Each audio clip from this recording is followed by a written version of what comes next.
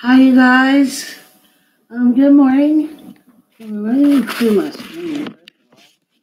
Hi. So, all right. Today we're going to talk about. I haven't been on here much because I've been sleeping a lot and I'm just not been feeling good, and that's a normal thing for me. So, I would like to talk about that. Knowing what your body is going through, especially after addiction, and then you have mental health issues. I love love sharing my experience, traits, and hopes with people because hopefully it'll help them be able to notify what's going on in their body and to be able to realize what's going on in their body. And I've been sitting here going, it's this and that, and self-diagnosis when I know what it is, and so. Um, I'm kind of freaking out right now, and I'm not using my tools. I'm sleeping a lot because I'm really weak, and part of it's my depression. You know, um, Wanting to self-medicate because to pay medicine, pain management doctor gave me was nothing but ibuprofen, and it did not help. As a matter of fact, I'm allergic to that and the muscle relaxer he gave me. I'm not gonna let that discourage me, but I have been sleeping like 18 hours a day, and that's not easy for someone that has major depression and that has addiction because it could really throw a person through a loop. I know with me, it throws me through a loop, and I'm going through that loop right now, and it's not a very easy loop to go through. So I would like to share. Things that I plan on doing today to try to get myself out of that funk. First of all, I just had a CAT scan of my lungs, and I think this is the most scariest test that I've ever had to go through in my life. Um, and waiting on the results is just causing me a lot of anxiety, depression, mood swings, wanting to self medicate. It's about being honest with myself and knowing what's going on with my body. Um, I'm scared and I'm terrified, but it's going to be okay. I haven't got the test results yet, so I'm not a psychic. I cannot predict what the test results are going to be.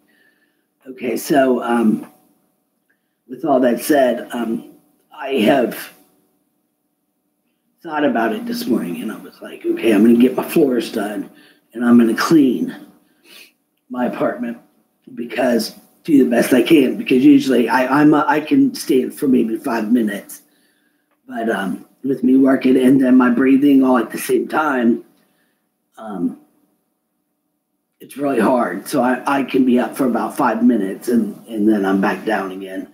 So that'll be 5 minutes of sweeping one room and then 5 minutes sweeping the other room, and then taking a 10 or 15 minute break and then mopping each room. It's a struggle. The struggle is real.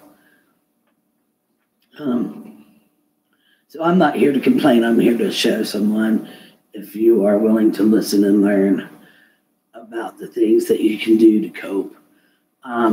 So I was in therapy, and I learned a coping skill. It was I don't remember what it was called, but like you look at a wall and you say the wall is white. You can't argue with yourself about that. I argue with myself a lot. Let's not get into that.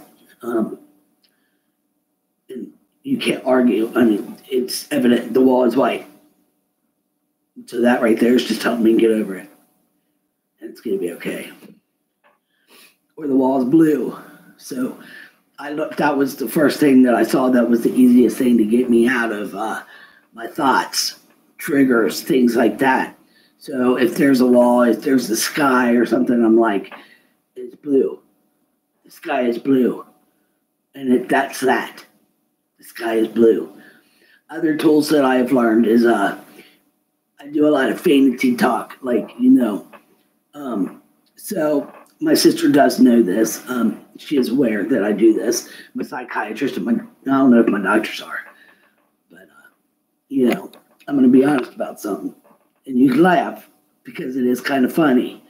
It actually is funny, but it's me getting out what I need to get out, my stressors. Whether you're arguing with somebody that's not in the room or not even there, or that you haven't even talked to for 10 years or whatever. I do that with my sister. And I'm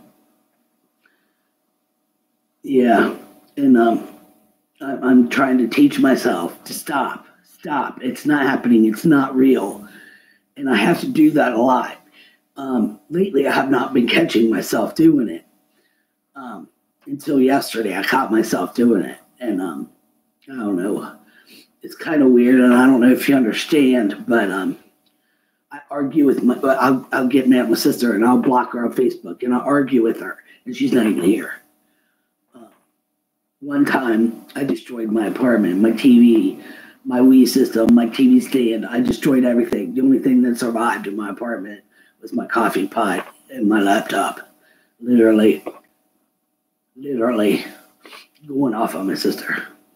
But I destroyed myself and I destroyed things. I spent a week in the hospital after that. In the psych ward. Destroyed it. I was like the Hulk. Yeah, it was crazy. And I do that a lot. So now I catch myself like, it's not real. It's a hard thing for someone to admit. But if I want to help somebody, I have to be honest with you and be honest with myself and be honest with you. And how to cope when this happens. This is very serious stuff. So this is why my recordings are not kid-friendly. Because kids just don't need to hear what I'm saying. But hopefully the parent can tell them, like, hey, use this tool or use that tool. So one of the tools is I just stop myself and the wall's white really quick, or I'll be like, stop it, Edie. It's not even happening. It's not even real. Your sister hasn't even called you to say that to you. Because I hear her voice in my head all the time saying this and that, and I predict what she's going to say, and that makes me feel uncomfortable talking to her and to be able to communicate with her anymore. But that's not her fault. It's just how I feel. So it's very hard. This is just a for instance thing. I'll call her on the phone, and I'm not even calling her on the phone. So I catch myself like, stop it. What are you doing? So my safe word to myself, and I believe that it's okay to have a safe word for yourself. And as a parent, you can teach your child that. Have a safe word for yourself if something like that happens. So my safe word is stop it, Edie. Stop it. And then I calm down and I'm like, okay, it's okay. And I'm in that mood today where I'm catching myself, sleeping a lot. 18 hours a day is very crucial. It's a lot. As some of you know, my COPD is in the 3rd stage now. The doctor did tell me that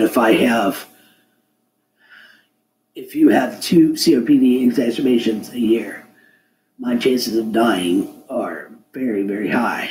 And that's with 2. I've had like 10 of them between December and January. Knock on wood, that my COPD is good right now. I'm not coughing. I'm cool because I'm taking the medicine. But anyway, so have your child come up with a safe word. Whatever safe word that they feel comfortable to catch themselves, doing it. Also have them look at the wall and say the wall is white or whatever color the wall is at that time. That helps me so much, like 100%, 150%, 1,000,000%. That helps me so much to be able to get control of myself again. Because sometimes I don't have that control of myself, and it's very scary when you're there, when I'm there, and I can't imagine. I can't imagine, and I understand a child going through that because I went through it as a child as well. I remember my dad asking me, I was about 7 or 8. I'm sitting on the cellar door, and I mean, my mom was making salad, and I grabbed the half a head of lettuce because I was sick with my kidneys at the time, and I grabbed the half a head of lettuce without my mom seeing it. My dad came out to see where I was. Um, And he's like, Edie, did you come steal mom's half head of lettuce? And I'm out there talking to myself when I was doing it. And he's like, why are you talking to yourself? And he didn't understand. I didn't understand what was going on, you know. And I said, I'm talking to my friend, my angel. She's sitting right next to me. And from there on, when I talk to myself, it means I'm talking to angels. Leave me alone, you know. Just let me babble on. I think that's the cutest story. But then when mom came out, she's like, what are you doing? And I was like, I'm eating this lettuce, mom, you know. And come to find out that I went back from the doctors and I was cured. And mom says, well, she did eat a half a head of lettuce. That was funny. And he's like, well, there's nothing wrong with her no more. She's cured. And so the doctor said the juices from the lettuce, I guess the nutrients or whatever is what I needed. So now I eat the heck out of lettuce. And I haven't had any trouble with my kidney since. Anyway, there's just things that you could teach your child to do. I lose interest in stuff a lot. Like I haven't been on my video game much at all. I'm kind of backing off away from it because when you're on it 12 hours a day, it's a bit too much for 7 years. So I've learned to pace myself with it and things like that. So, I mean, if your child is doing gaming or whatever, have them pace themselves. Don't let them get into it because that's where some of the anger comes in. Like I'm telling you the truth. A lot of the anger because they can't be level or whatever drives someone nuts. And as a parent, maybe you play those games with your child and you get agitated and whatever. Yeah, that does not help a whole lot. It's the truth. It is the truth. Like the video games, have them go outside and play more often than they do. Go out, toss ball with them, or do what we used to do as children. Play softball with the kids and get involved in sports at school, or, you know, when my mom and dad gave me my Atari and my little 10-inch TV for Christmas, I didn't want to go outside and play anymore. I wanted to stay in on that Atari. And, you know, I did. I stayed in on it. Except it caught my mom. I'd come in and go play it from playing outside and my mom be on it. Of course, I didn't bother her because that was her time. So with that said, there are things that you can do with your child that is going through addiction, mental health, especially the mental health part and the addiction, because I think they both go hand in hand. And it's really hard for people like me to ever cope in day-to-day life. I go on Facebook because I have nobody to talk to. Nobody calls me. Nobody says, hey, what are you doing? You know, nobody invites me. I don't care. I mean, I'm glad I've become a loner. So I like life better this way because it's more peaceful. Less drama. So what I'm getting to is, let's see, another tool that I learned was praying. So if, you know, it doesn't matter what religion you are, if you believe in prayer, pray. Because you know, talk to God, talk to the Lord. And I'm not going to preach to you because I'm not going to do it. Let's see. Check in on your child. Be like, hey, what's going on? You want to talk? Acknowledge them. Let them know that you're there for them. If you see that they're being silent or very quiet, that's when you can go to them and you say, hey, what are you doing? And be funny with them. That'll help tell them jokes or pull a prank on them or something that'll get them out of whatever it is that they're going through at the time. Because sometimes it's hard to get out of your head. Uh, it's really hard to get out of your head, and I'm telling you all this today because I'm trying to get out of my head and trying to stop sleeping for 18 hours a day. But I'm in chronic pain, which the doctors say I am in chronic pain. But yet they want to give me ibuprofen. I don't understand that. But what I do understand is because of my major depression and my mental health issues. But my mental health issues and the pain go hand in hand, as they told me, and I could go off. I get really psychotic, so they're watching me. Maybe they're testing me. I don't know, but I'm not very happy right now. And it's keeping me agitated and tired and blah, blah, blah, blah, blah. But I'm not going to blame the doctors. I'm looking for my own tools to be able to cope, And I've learned a lot of tools within the years to be able to cope with things like that pain or whatever. Taking deep breaths, and that helps so much. Going outside and get some air. Like, I can't wait. The sun's out today. I'm so excited. And I'm going to go outside and sit on my steps and let the sun just beam down on me. I'm just really excited about that. I can handle the cold. As a matter of fact, I have to keep my apartment a little cold, a little chilly, because if I get too hot,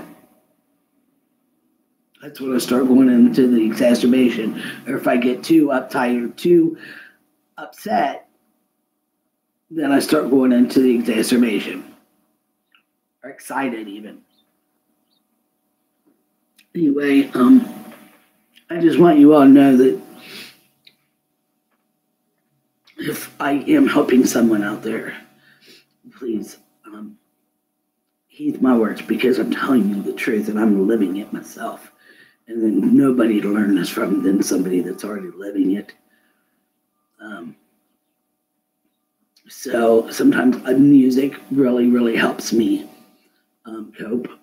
I love music.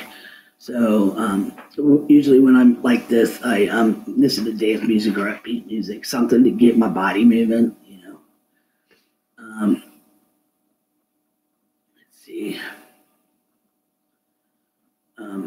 Writing, but I don't do much writing because I have Nintendo thumb. See, I don't know if you could tell how swollen my yeah, there you go. And my thumbs are. Like, you can tell how swollen. Yeah, you can. This one's swollen more than this one. Yeah. So I have Nintendo thumb. It's hilarious.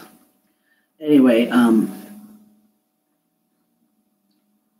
so another thing I do is, of course, I play my IMView and I chat with people from all over the world. Literally, Turkey, Istanbul, Australia, Jamaica, yeah. And so that's nice to do, because when I worked in my hot dog cart, I met people from all over the world. And it was just so cool because I got to learn a word from each one, like South America or South Africa, North Africa. Um, that was just really cool. South Africa. Yeah. Of course, I forgot the words, but my hot dog cart was the highlight of my life, and since I've been retired off of it, I miss that job. Something fierce. I did try to work it a couple of years ago, and the heat got to me, and I threw up on the bus, and I just couldn't cool my body down enough. And I was like, I can't do this. It was awful too, because I just really had a fun day that day with the construction workers. They was working on something in the street. I have fun with construction workers when I'm working my hot dog cart. I guess I got that type of personality. So another thing to try to get out of your head is call someone. Do have hotlines, especially the suicide hotline. Please use that if necessary. Um, they have hotlines for you to talk to someone. And if you just simply need to talk, they're going to be there to listen. And they may not understand, but know that there's somebody there listening. That is the most important thing, is somebody there listening to you. They don't have to understand, they don't have to do nothing, but you have somebody there with you. And with me, all I have is my neighbor Jen and her daughter. She brings her daughter over sometimes. I take care of her on Mondays. I take her to school in the Uber, and the Uber driver blessed us and says, well, my kids go to school, so now she picks me and Lexi up, and we take her to the school, and then she brings me home, and she blessed us. And people are put in your path for a reason. And it's been great. It's been smooth. Anyway, so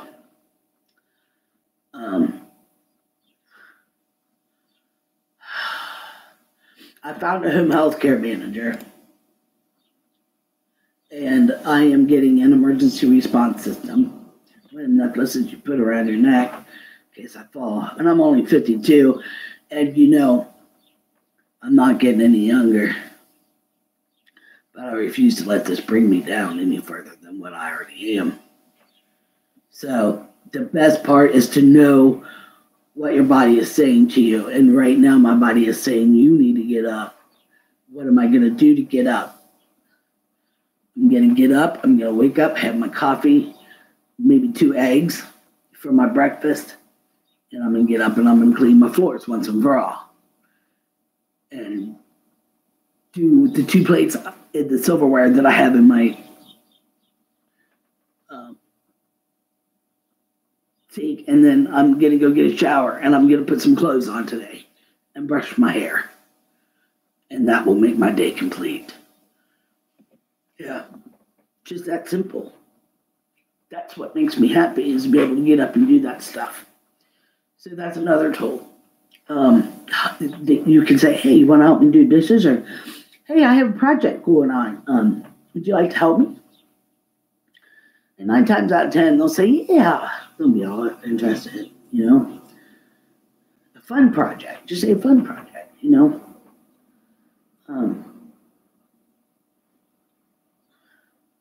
Just try to,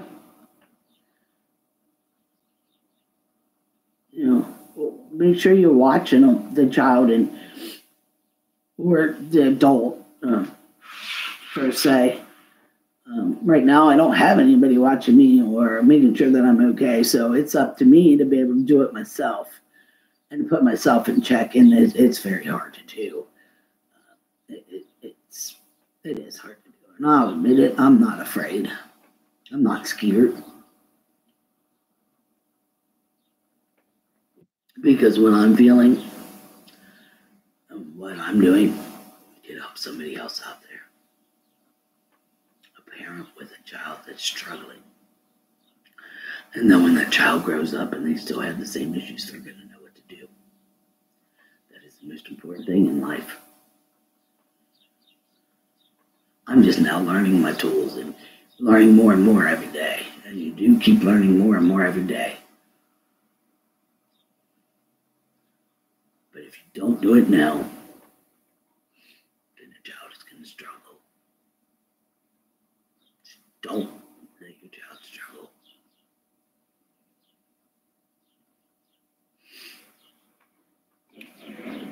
Thank you, friends.